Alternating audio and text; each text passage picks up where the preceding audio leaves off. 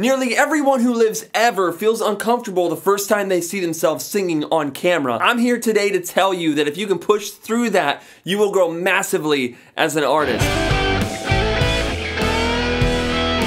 What's up, people? My name's Trevor Hunt. Welcome to the channel. If you're new here, thanks for stopping by. If you're not new here, welcome back! I'm glad you could join me today. Today, we'll discuss the benefits of recording yourself singing and 6 mistakes you need to avoid. Hearing yourself on a recording will have massive benefits, even if you're just talking. But this video isn't about talking, it's about singing because I'm a musician. I thought of 3 main benefits from this, but I'm sure there are more. These are just 3 big ones. I'm gonna say them right now. The first thing that you'll benefit from is being able to see yourself perform. Watching your own performance has massive benefits because you can see awkward tics that you're doing, anything that may be weird or uncomfortable, and you can change those. If you don't see something wrong, you don't know that you're doing it and you can't fix it. Number 2 is hearing pitchiness. If you watch yourself singing, you can oftentimes pick out notes that don't sound right, but in the midst of singing a song, it's very difficult to catch that the note is wrong. Unless you have in-ear monitors and a really good sound guy, it's going to be hard for you to catch that. For me, this was the largest area of growth that I experienced. Go back 5 years to any other covers you've seen and you'll hear how pitchy I really was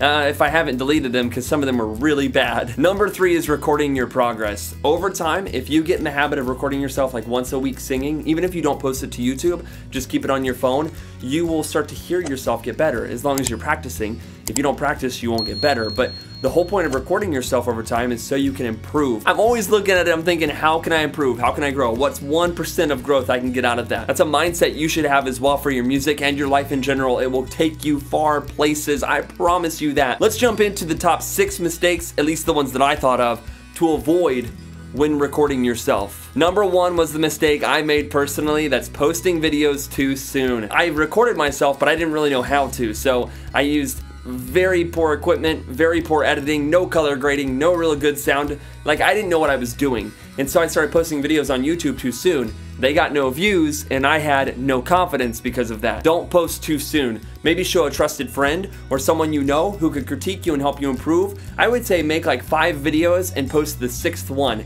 That'll help you iron out any of the kinks with the first 5. People don't need to see everything you do. Remember, when you put it out there, you gotta put out your best, especially as a performer, so that you can try to book shows off of that and get paid for what you're doing. Number 2 is the exact opposite. You never post videos and you never seek feedback. If you never share it with the world, you never know how to improve, you never grow. And honestly, what's the point? If you're making music, people wanna hear it. Let's hear it. Get it out there, man. Put it out there. Or woman, doesn't matter. Share your stuff. Number 3, being too critical of yourself.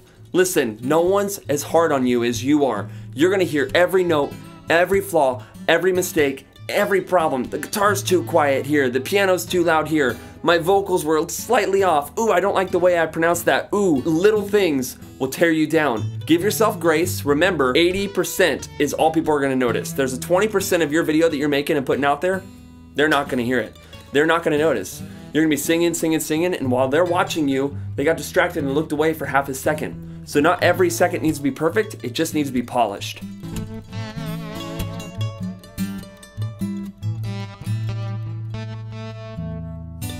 Number 5, inconsistent recording or practice schedule. So for 1 month you do this and you see a little bit of growth, but we don't grow that fast in a month. Really, you need to do this for years. And if you're not consistent with practicing scales, practicing recording yourself, learning new techniques, you're never gonna get better. You've got to be consistent with your practice and with recording yourself. Number 6 is my biggest one. Do not compare yourself to other people. Music is not a competition. I got into this rut for the first couple years of my music career, big time. Never compare your behind the scenes with someone else's highlight reels. The problem with comparing yourself is this: you know everything about you. You know all your flaws, mistakes, and weaknesses. You don't know everything about the other person. So when you see someone singing on YouTube and you try to compare yourself to them, one of 2 things are gonna happen. 1, you're gonna become arrogant, and that's not cool. 2, you're gonna have your confidence hurt. You're gonna hear them and think, I'll never be that good. I could never do that. They're so much better than me. You have no idea what their journey is, what their story is. You don't know how they got there and how hard they worked to be there. We don't need their voice. We need your voice. We don't need another Trevor Hunt We need another you. So don't compare yourself to other people. With all that being said, all you gotta do is get started. Literally, get your smartphone out, start filming yourself singing once a week. Practice a song, sing it.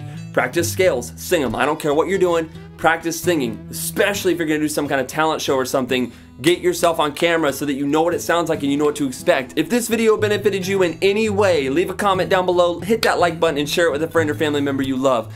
God bless you and your family. Thank you for watching, and as always, take it easy.